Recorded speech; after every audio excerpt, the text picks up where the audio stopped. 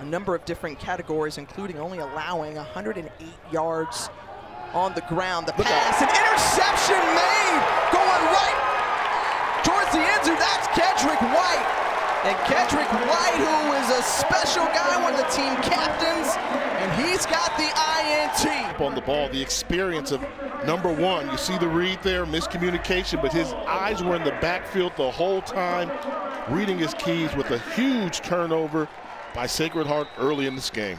Formation. You see, showing look for run, pass into the end zone, finding his man, Braden Bros. They've been better for it. Now 3rd and long for Sacred Heart. McCray with time, feeling the pressure, and he's brought down. The sack by Matt Palmer. Brings up 3rd and 1 and quickly wrapped up. And a tackle for a loss. Good play there by DeAndre Bird. Carries for Chestnut, just 7 yards for the FCS leading rusher. But here he's got a hole, flips over past the 1st down, and there he was able to get a long run, 11 yards. Be on tape, and now he's done an awesome job with Sacred Heart. They give it to him once again, bouncing off of a tackler, still on his feet. Strong run from Chestnut. Coordinator, you're thinking, hey, if I can pick up 3 or 4 of these yards, it's not automatic get off the field. Well, the pass complete, and again, utilizing the tight end, Cudahy. Actual running back like him, so now back to pass. An easy one, and boy, there were a couple of defenders around, but zipping it in. And that set up the touchdown for the Blue Hens. The cuts that you see from Julius Chestnut, let me tell you, Jay, he said he would watch Jerome Bettis growing up, but Le'Veon Bell was his guy because of 150 or more yards on the ground. McCray with some time as a flag comes out, flush out of the pocket. There's some room, but we'll see what the call is. Personal foul, face mask, defense, number 94. From the Blue Hens' 7-yard line. Can they capitalize in the red zone? Julius Chestnut, when he's got the rock, he says yes.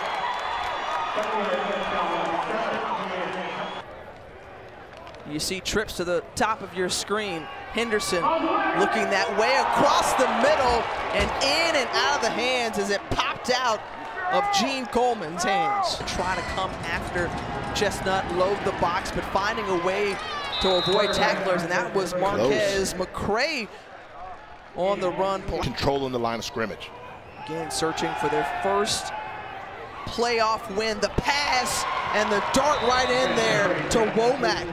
Play Jacksonville State and Jacksonville, Alabama. Back to pass.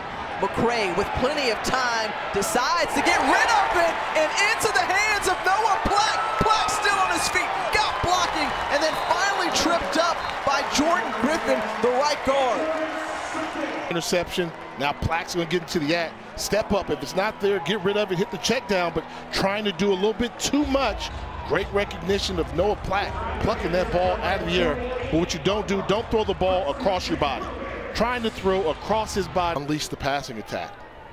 You see the total yards on the bottom of your screen, just 47, and there's the passing attack, the completion to Thyrick Pitts. And so across midfield, aided by that 15-yard penalty, and once more connecting with Pitts.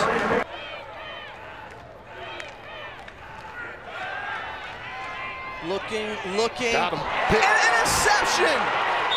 Great coverage, blanketing was Arsheen Giles, the redshirt freshman.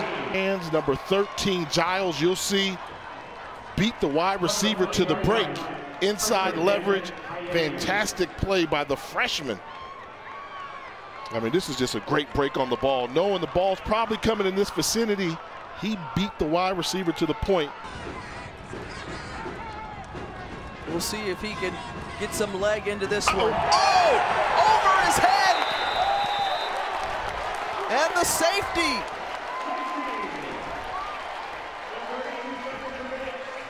So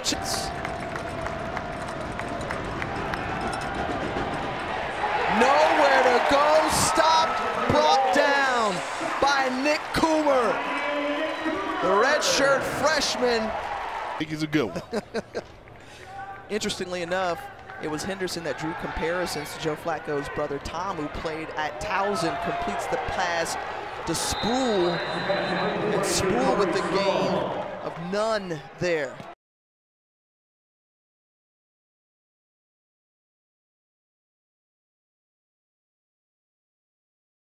There's a foul on the play for targeting Sacred Heart, number 23.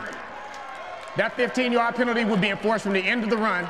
Number 23 is disqualified for the remainder of the contest. Delaware defender Kedrick Whitehead. Good run by Sproul, and Sproul looking pretty spicy on that 12-yard run. In the game.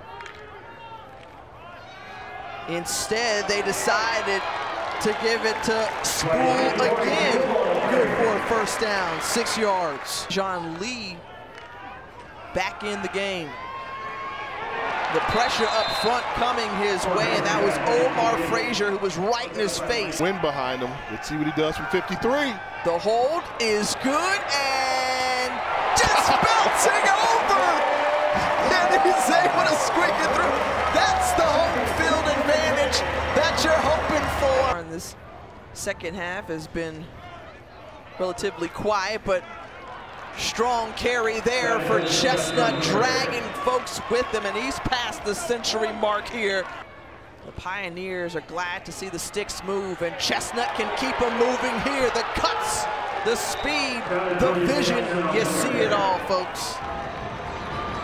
They opt to hand it off to Grant, and Grant burst through the hole and first down. Craig with time, finds his man, and the pass is complete to Nick Gill. Second reception on this drive with some points here. Hill coming, wrapping him up, nowhere to go for McCray. The ball on the ground, and the sack for Nigel Hill and company. He didn't see it coming. See this coming. He's looking so hard left that he doesn't realize you've got the safety coming.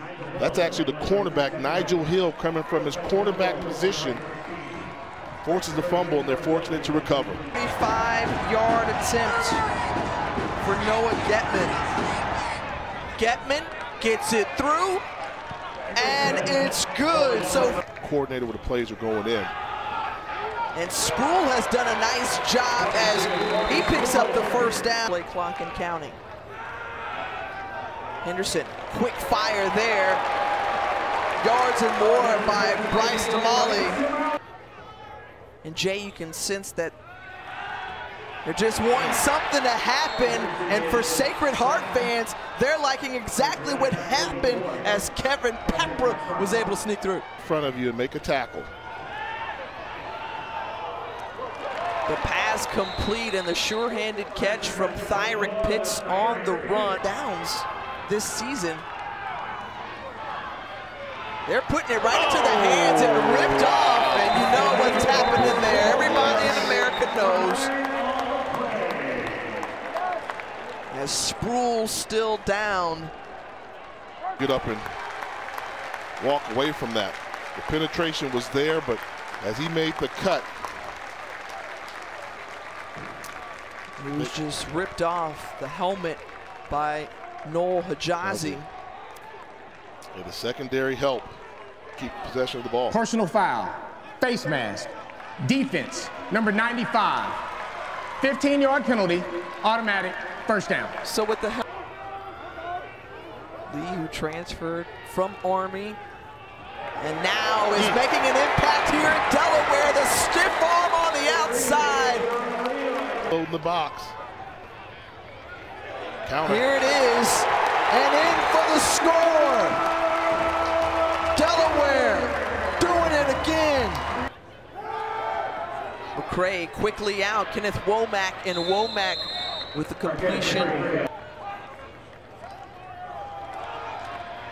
Chestnut trying to follow. His blocking does a nice job. That was big number 77. 9 defenders, 15 yards away from the line of scrimmage. 4th and 19. Remember, they kept their season going on a 4th and 14. He's got some room. And I think he's going to come up short. Yeah. However, Twins. Some good players. They've got a young freshman in Giles at cornerback who's going to have a nice career. Impressed to see. You know, everybody wonder how would they handle the step up, the level of play and competition. Well, they represented their conference very well, the NEC. Didn't get the victory here today, but I think they earned the respect of Delaware fans.